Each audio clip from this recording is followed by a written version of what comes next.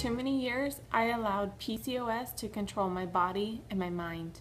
It stripped me of my femininity and my self-esteem. I didn't know what it was like to feel good.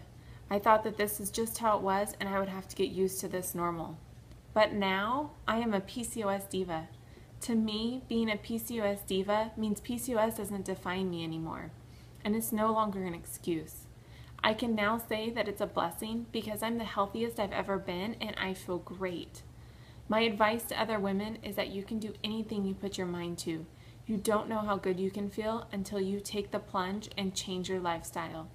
PCOS doesn't have to control your life. I truly believe that with the power of food and supplements, we can thrive with PCOS.